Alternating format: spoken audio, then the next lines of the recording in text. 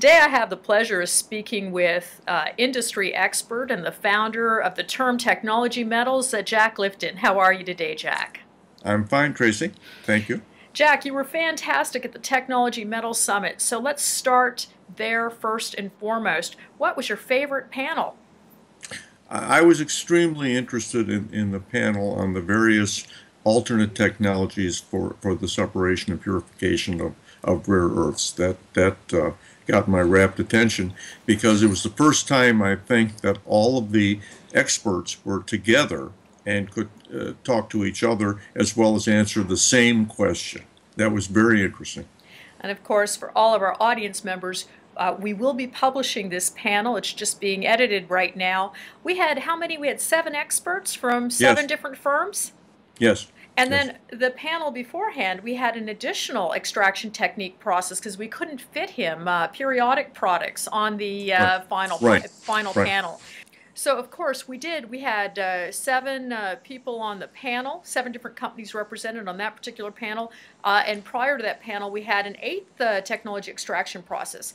Can you tell me what was the most surprising thing that you heard from that panel? How far along they are. This work has been completely masked by the industry's interest only in the share price of the various companies. In fact, almost all, as far as I could tell, all of these technologies are allied with a particular rare earth junior, so that they're not competing with each other. They've already competed and been chosen by a rare earth junior. It's really interesting to see this. So the technologies are each backed, so to speak, by a particular junior, which means that they are focused on a single type of deposit. Now that's the interesting thing, because in fact, I think all of them have universal application, general application, let's say. But we heard about their application to particular rare earth projects. There's a lot more to tell about all of these technologies, a lot more to hear. All right, so speaking of that, I'm going to put you on the spot here, Jack, and we're going to go through the list. Of course, we had Jay Pickerts from Rare Element Resources. Frankly, he was one of my favorites on the panel. I thought he was extremely articulate, and I enjoyed receiving an update because Rare Element Resources tends to be on the very conservative side in discussing their technology. Did you have anything you'd like to add for our audience on Rare Element Resources process? Yeah, I was very impressed, and I've been calling their process, what I knew about it, targeted solvent extraction, by which I meant targeted to their deposit. But they urged me to call it zero discharge or zero effluent type of solvent extraction. And what they're emphasizing is that they have no waste product, no waste stream. And since we need to know, from a chemical engineering point of view, that when you're processing things like separating rare earths, sometimes half the cost can be just disposing of waste products and managing the environment. Therefore, I believe that the solvent extraction system developed by Rare Element Resources is state-of-the-art.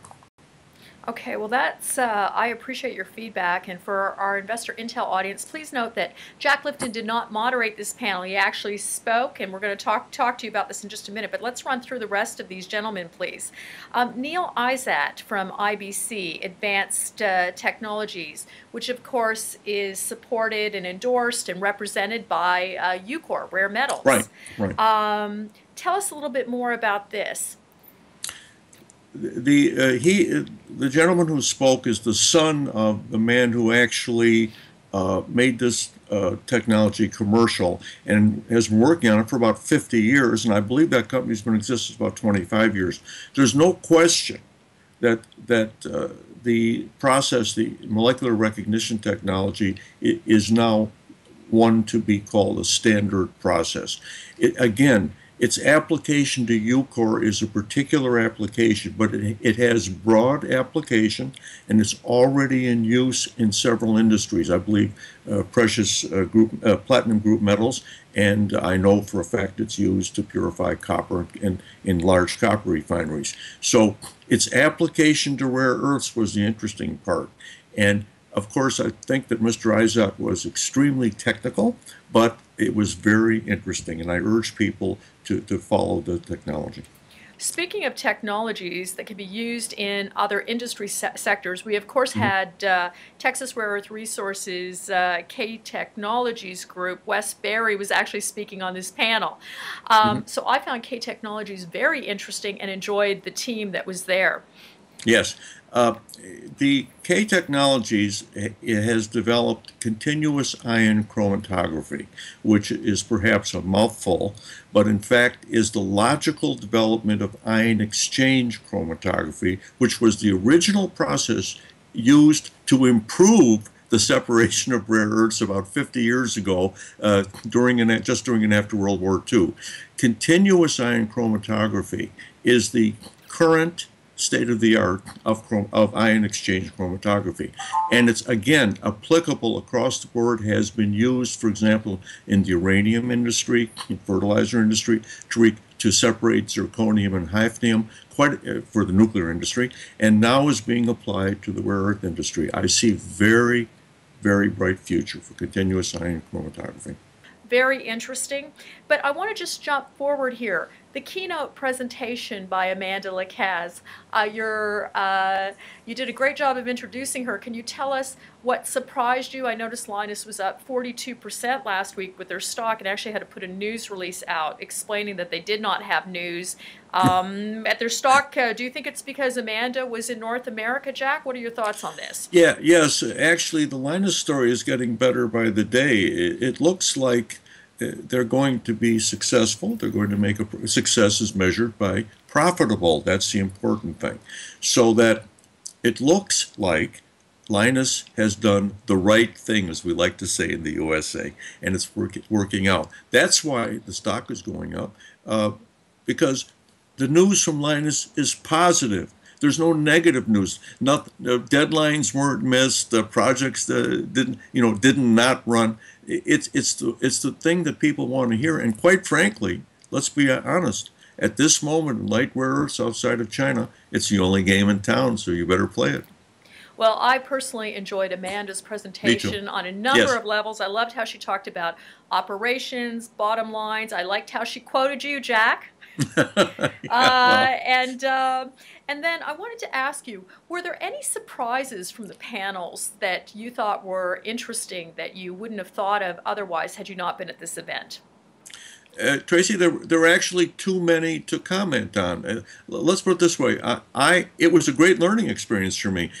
I know that people don't think I do this, but I actually was listening and I was making notes, because a lot of things were happening. People you can't just pick something out of the air. These are holistic stories, these were development companies.